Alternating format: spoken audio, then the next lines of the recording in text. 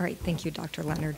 So a little bit of a switch from my topic this morning, which is a bad disease with poor outcomes where we tolerate toxicity to get even a little bit of improvement in outcomes.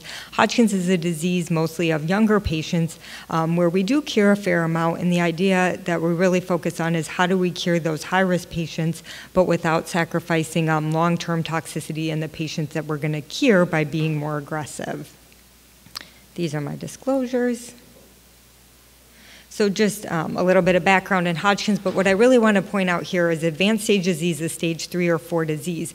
But most of the trials we'll talk about today in advanced stage disease did include some stage 2 disease, and they included patients with either stage 2 bulky disease or stage 2B symptoms, as these patients have been shown to do worse than other early stage patients.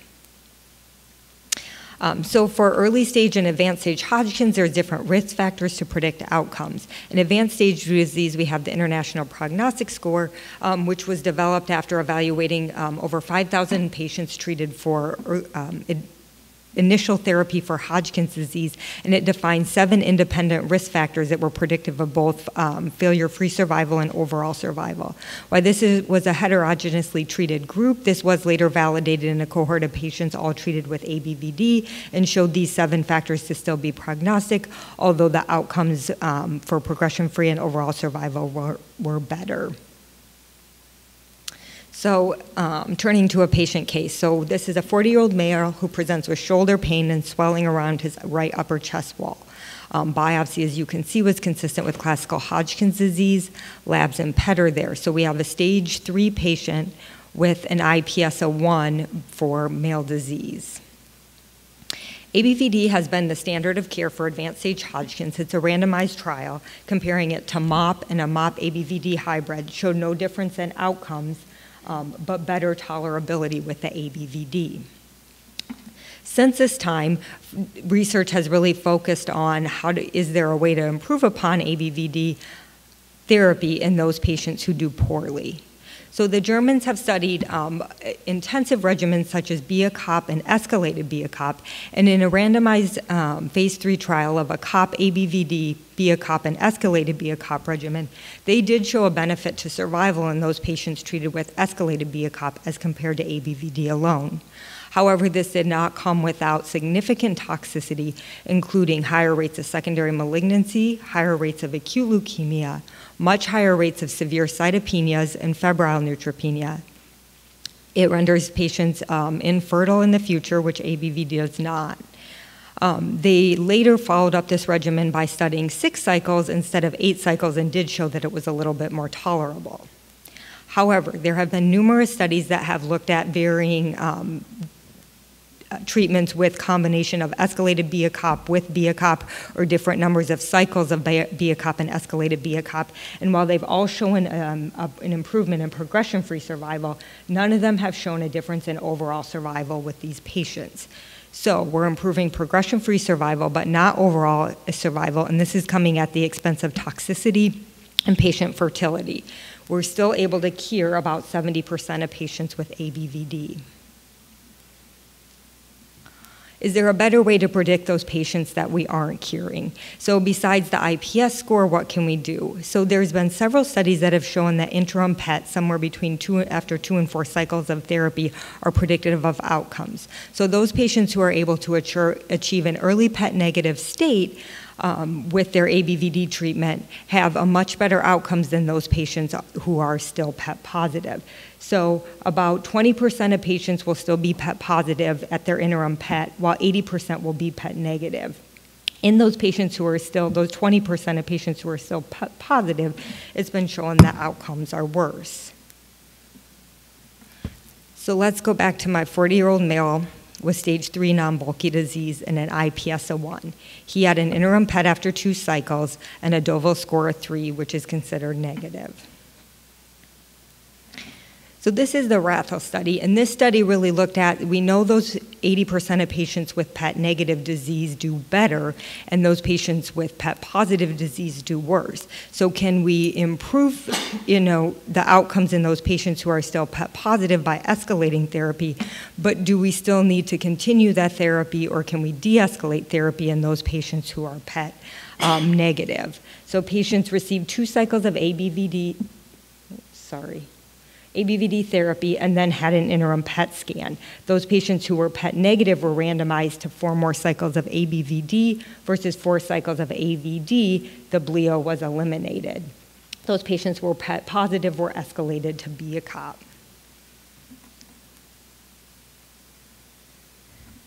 So in this study, they showed that by those patients who had an interim PET negative, so those more favorable patients, that de-escalating and removing the bleo after 2 cycles, AVD was non-inferior in all of these subgroups. You did not lose disease control, and as you can see here, the 3-year PFS and 3-year OS was no different.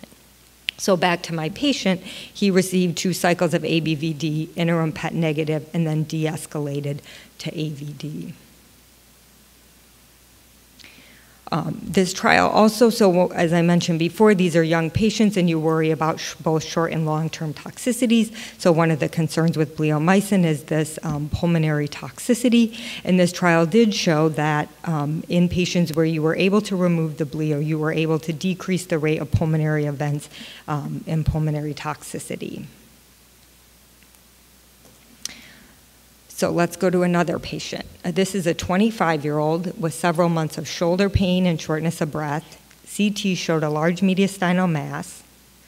Biopsy was consistent with classical Hodgkin's. PET had multiple areas of lymph node disease above and below the diaphragm and spleen. Stage 3 diagnosis, IPS of 2 for albumin and white blood cell. This patient was treated with 2 cycles of ABVD. However, the interim PET, while it showed significant improvement in some areas, still showed a fair amount of disease.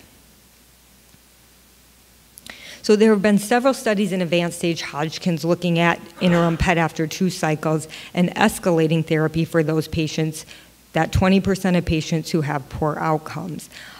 Here listed is 4 different studies that have shown, again, similar to all the other studies, about 20% of patients will still be PET positive after 2 cycles of ABVD.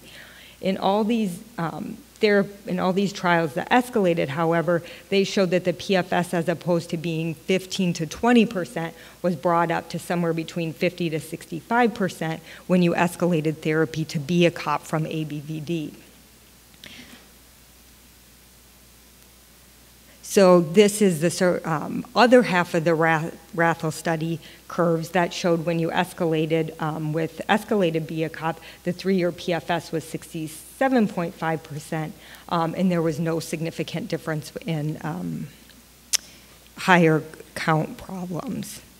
And then the first study to be reported that actually looked at escalation and was dedicated to this was a U.S. intergroup study that again gave 2 cycles of ABVD and then PET scan. For those patients that were PET negative, they continued with 4 more cycles of ABVD, and for those patients that were PET positive, they were escalated to 6 cycles of BEACOPP.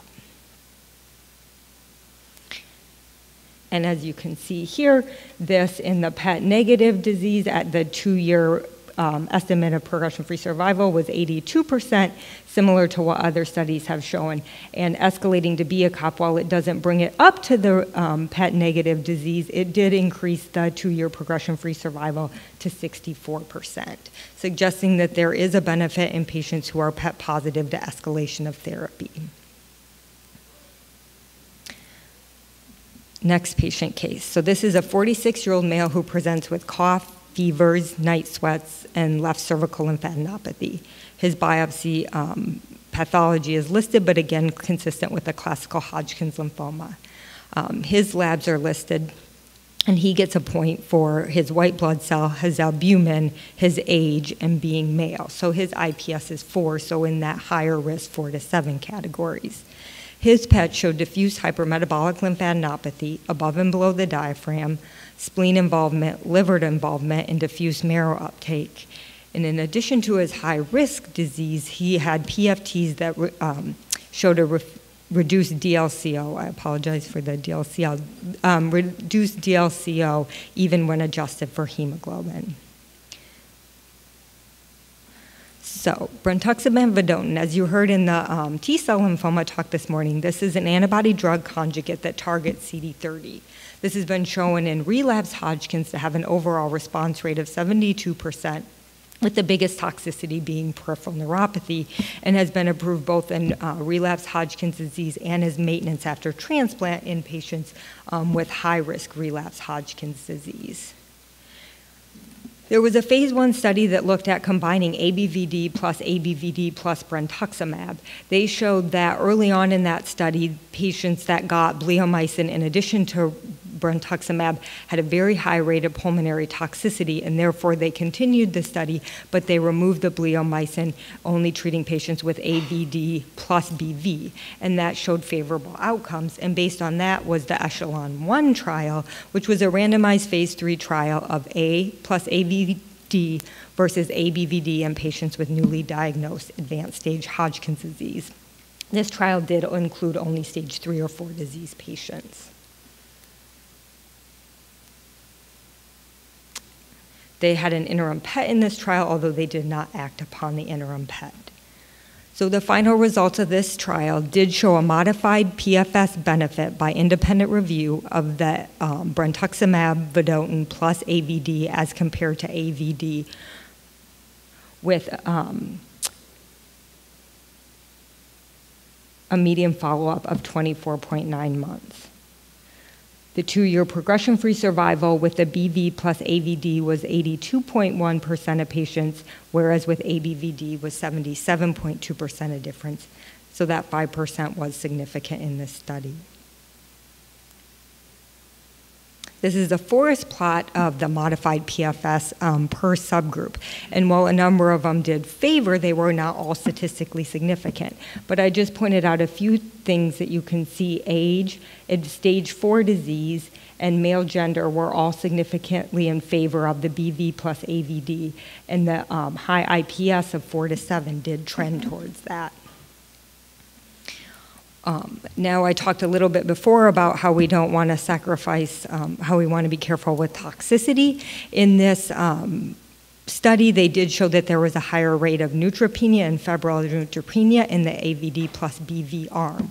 However, they did mandate growth factor after this was noticed, and so this regimen should be given with growth factor when it is done, and that decreased the rates and brought them down to that is similar to is seen with ABVD.